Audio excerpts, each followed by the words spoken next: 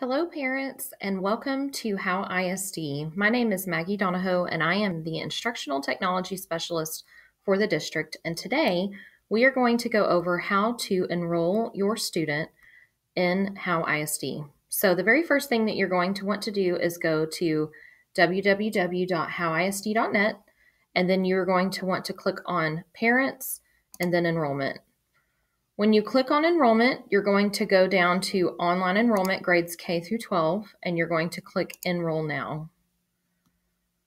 The very first time that you visit this parent portal, you're going to want to click on the tab that says create account. And that will allow you to create a username and a password to access this program. So when you click on create account, it's going to ask you for a username, a password. It wants you to verify your password, an email address. This is very important. Please make sure to put in an email address that you check regularly. And you have the option of also putting in your cell phone number.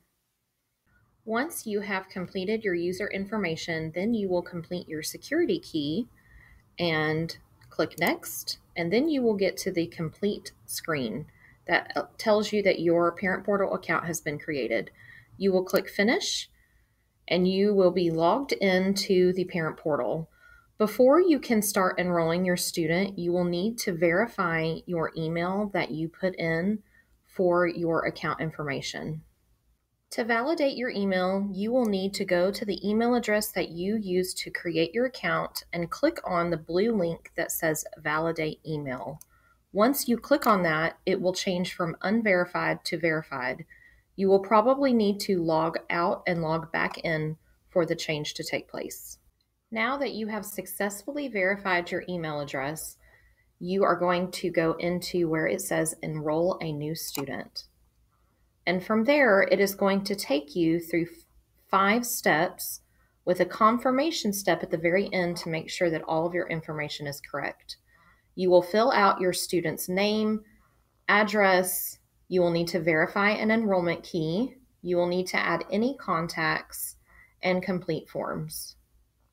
After you have completed the first step, which is putting in your student name, you will then have to request an enrollment key.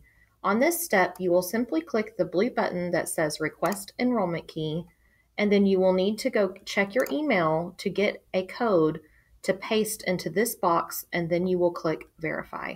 The next step in the enrollment process is to add your address and contact information. To add your student address, click on Add Address and fill out all of the boxes that are shown on this menu. Then you will also add a contact.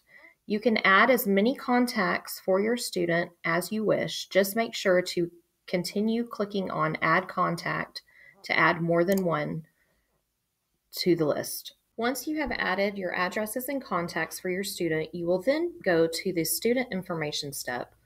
This will have you add or edit information for your student.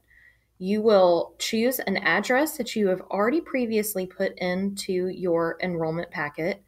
You will put your student name, date of birth. You will choose all of this relevant information, and you will go down and click on Save and Continue.